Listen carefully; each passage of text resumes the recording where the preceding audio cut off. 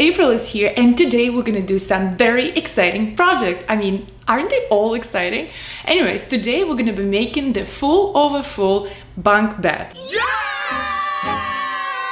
As I told you before, I was planning to move my kids to the same bedroom and I decided to make this full over full bunk bed.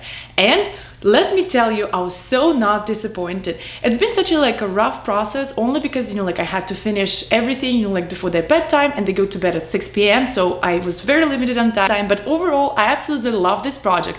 But I'm gonna tell you, it's not fully complete yet because I'm still planning to do some add-ons, let me hint you, the roof on the top bunk and some sort of a rainbow. I mean, I have to say, I have this vision in my head, but I don't know how it's gonna turn out. But that's why stay tuned, subscribe to my channel, and next week, or maybe in a few weeks, I'm gonna show you how to spice up this bed to make it absolutely outstanding and one of a kind. I was trying to find the free plan, but most of the beds, they either over tween, or they tween over full, which would make so much more sense if you have kids and they sleep on the smaller beds. So what I did, I actually went ahead, I learned how to do SketchUp, which I'm so proud about, and I made my own plan. By the way, you can download this free plan on my blog, and which shows you step by step what to do and how to build the same bed. But let's get to building this bed. Hey guys! I just tried the first time the table saw. Can I tell you something? It's so much less intimidating than I thought it would be. I mean, people really hope nothing bad gonna happen, but yeah, so we're just gonna do it. So first thing we need to do is to trim the edges from all our 2x6 and yeah, and take it from there. Let's do it! You see my awesome workbench? Actually, this card works as the outfit table for my table saw.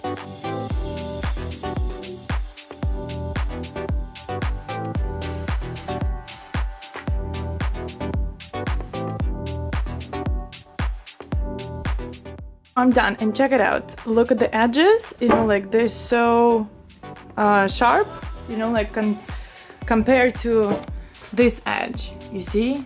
So I feel that the more rounded one kind of makes it, the furniture looked a bit unfinished and not professional. But with this edge, we're gonna have some amazing product. I'm so excited, but the only issue that I ran into, by using my table saw, it has so much dust. It's crazy, it creates so much dust. And I have my shop vac, but unfortunately this end doesn't go over here. So I'm not sure what to do, and if you have some solution to reduce the sawdust on your table saw, send it my way. I definitely need it. I'm gonna pre-cut most of the parts of the bed, and then I'm just gonna mill them all today, so I don't have to come back to it later.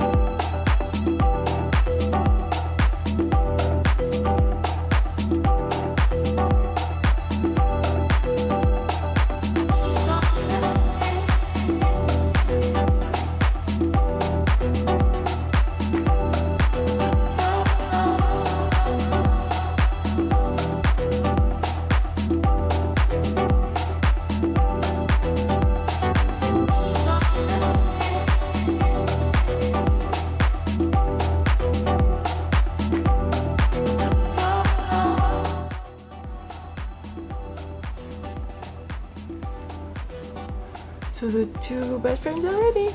I mean, they're square and neat. So today we're gonna be making legs, that goes to our bunk bed. And for this, we're gonna take 2x6 and 2x4. We're gonna make pocket holes in 2x4s throughout the whole length. And then we're gonna use glue and connect it with a crack jack. Let's do it.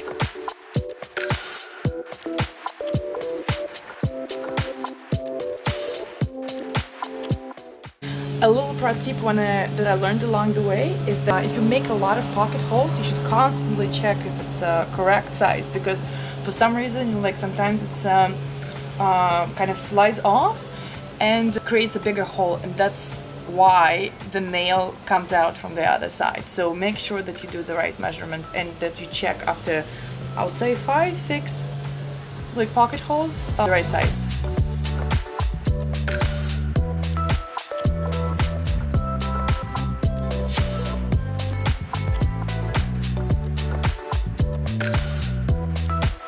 So all 4 legs are done, and my garage is a mess, don't pay attention to it please. And now I'm going, the next step would be to disassemble my Montessori floor bed, because I want to use the wood that I had there for planks, rails, what's the name of it, for slats, you know, like to put under the mattress on the second floor, and to put the side boards on which this slat's gonna be laying on top. Does it make sense? Anyway, so I want to repurpose the wood from my previous bed, and that's why I'm gonna go and say goodbye to my Montessori floor house bed.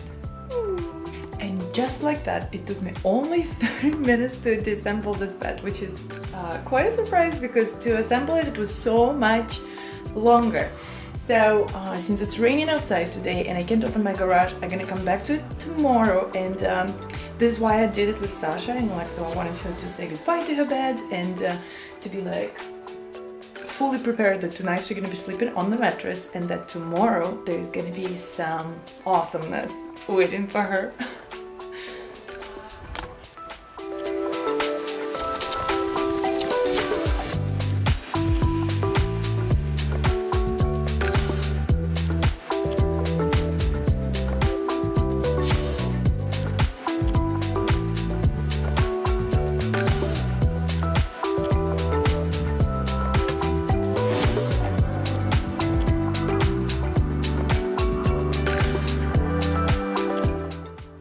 This is day 2, and I'm continue making the bed. I brought in the bases, and now I'm gonna be making the support for the rails for one of the bases for the top one. So I decided that I'm not gonna be making not support, but the bottom for the ground floor. The mattress that we have already is quite thick, so we're gonna try to buy another one a bit thinner side, but I wanna save as much space in between as I could, because also, as you can see, I'm very limited by the height of this bunk bed, so it cannot go higher than this because of this angled roof. 2 words about this SLATS support. So I saw online, actually I couldn't find online a full bunk bed building plan. So what I saw, it was only for the twin size, and they never used the plank in the middle, you know, like for support. So I thought if it's gonna be a full size, I'll need like a full support on the top. So I'm gonna be using these 2x4s in the middle and 2x2 on the sides. And I'm gonna attach 2x2s with a crack jack. This one's with the screws and the glue. Let's do it.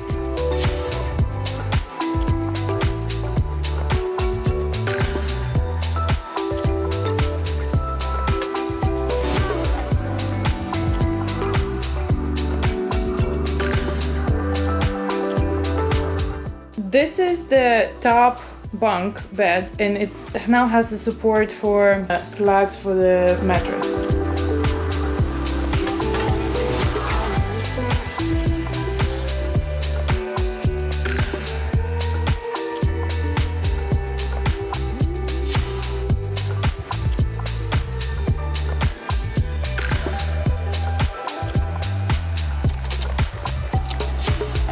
Two legs are done. 2 babies are here.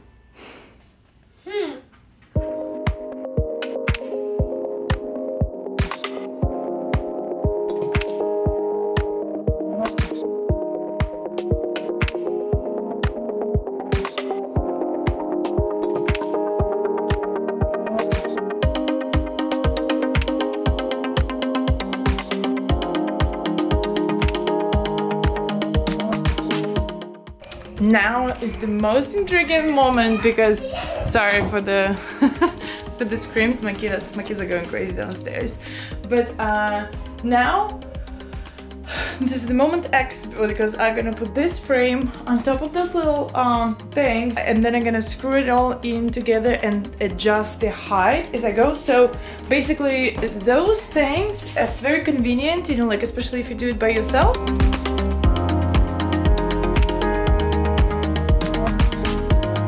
I'm gonna check if it's too high or too low and if I need to adjust it a little bit, but I'm so excited because that was probably the hardest part. I mean, I don't know. Anyways, yeah! So I realized the first time that it was a bit too high, so I adjusted this thing 2 inches lower. So now it is at 14 inches from the top. I think it looks awesome. Oh my god, I see already so much potential. So now I'm gonna screw some screws into the ends over here. 6 here, 6 here. I think it's gonna be secure enough. I mean, we'll see in the end. I'm gonna do a test myself.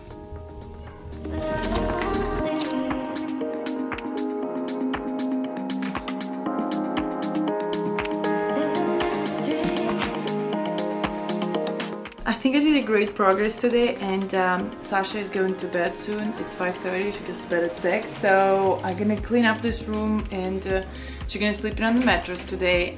And tomorrow, I mean, hopefully I'm gonna finish it. Let's see, but it looks so sturdy. I'm actually so proud. I'm definitely gonna try to get on top of this tomorrow.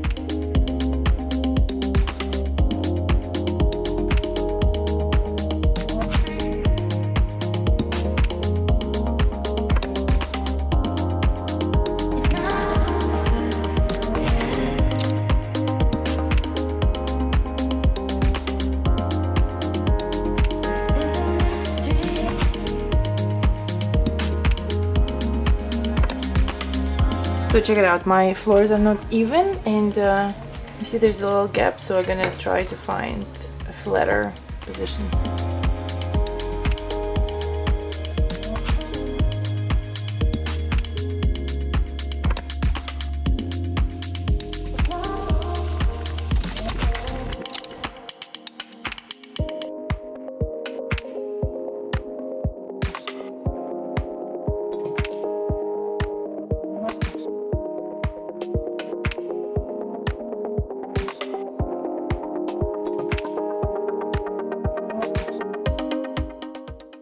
Now to test it out.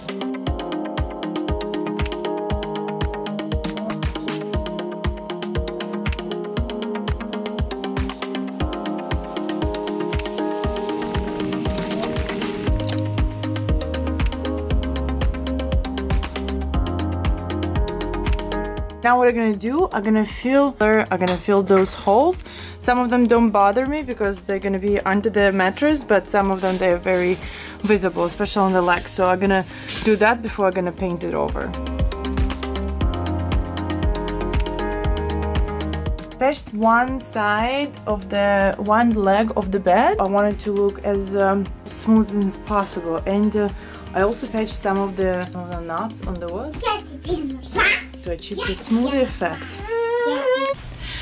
So at that point, when the structure was done, I had to sand it so smoothly that, you know, like it's like a baby's butt smooth, you know, because you don't want the splinters on the kid's hands, right? I had to sand it, and I skipped that part, and I'm not gonna show you because it was such a tedious process and it was such a disaster because I had to do it inside the bedroom and the dust was all over the place, even though I tried to take out as much furniture as I could, but still it was bad, very bad. And then after that I had to paint it over, and I decided to use my spray painter, which I absolutely love, but I never used it inside before. And the thing that I've learned this time is that it's quite difficult to actually spray paint furniture inside, because as much as I tried to cover all the walls and everything with plastic, the spray paint was like all over the place, and at that point I kind of regret not using a roller. And I was like trying to hurry for my kid's nap, so this is why I didn't record that, but you're still gonna see the final product right now. And it is, oh my god, I mean, if you ask me, I think it's so amazing.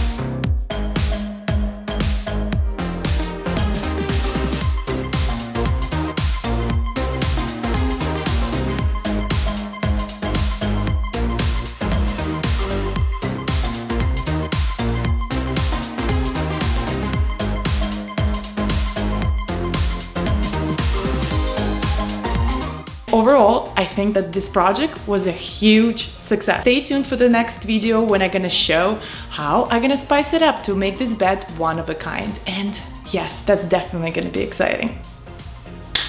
Do you have any doubt?